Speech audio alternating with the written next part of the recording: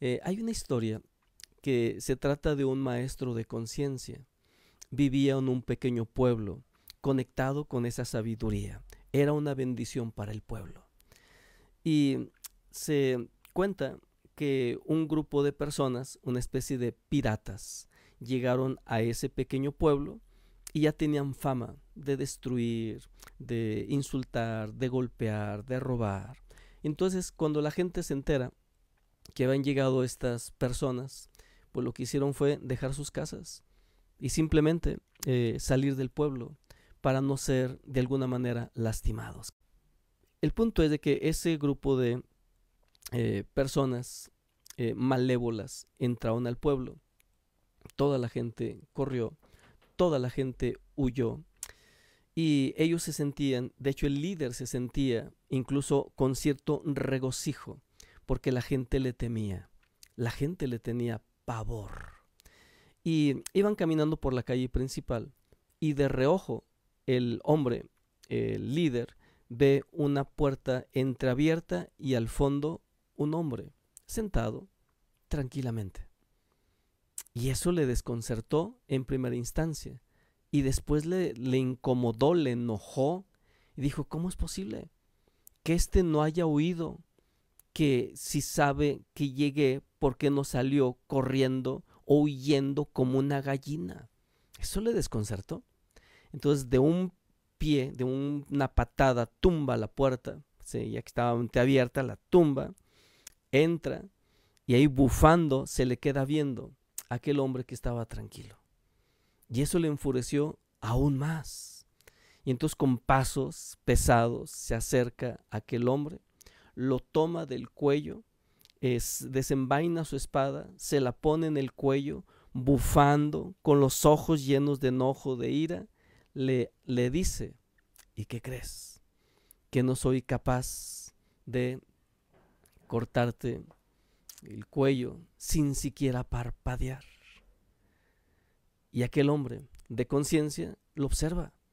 Increíblemente mantenía ese estado de calma, ese estado de imperturbabilidad, a lo que yo llamo la imperturbabilidad del guerrero.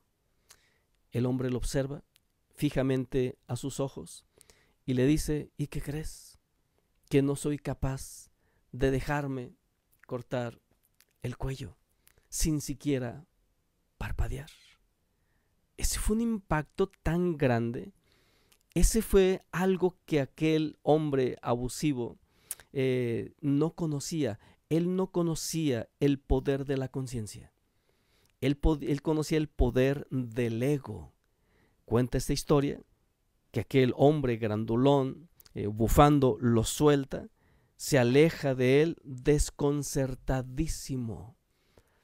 La historia es larga, pero concluye esta narración diciendo que finalmente aquel hombre sanguinario lo busca a este hombre de conciencia para decirle, esa fuerza, ese estado que tú me transmitiste no lo conocía, enséñamelo, porque es un poder que yo no sé o yo no sabía manejar.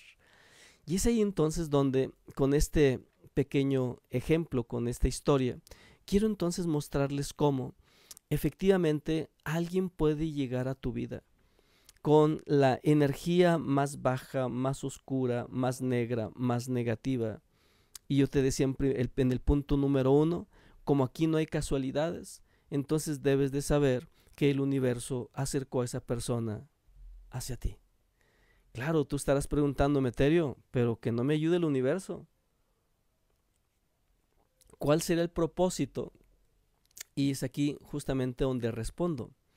El propósito de que personas con esas características lleguen a ti es para que tú aprendas el arte de la imperturbabilidad. Porque toma en cuenta que las personas solamente pueden sacarte de tus casillas, pueden desequilibrarte si tú llevas en tu interior alguna herida. Posiblemente has perdido algún rayo de confianza, de autoestima. Y si eso es así, aquella persona lo que hará es tocarte con el dedo esa llaga, esa herida, y es ahí donde tú te dolerás muchísimo. Y entonces dirás, esta persona me hace la vida imposible. Y si es así, pero al mismo tiempo, hoy quiero que completes la narrativa. Sí, la persona te hace la vida imposible, porque te pone el dedo sobre la llaga. Pero lo que no te han dicho, y por eso es el punto que estamos analizando, la parte de la historia o la otra parte de la historia es también enterarte que si tú no tuvieras una herida de autoestima, una herida de ausencia de amor, de aprecio, de valoración, entonces las palabras, las actitudes de aquella persona no te podrían lastimar. Solo podrían lastimarte si tú tienes esas heridas. Pero si sanas esas heridas, aquella persona no tendrá ese poder sobre ti.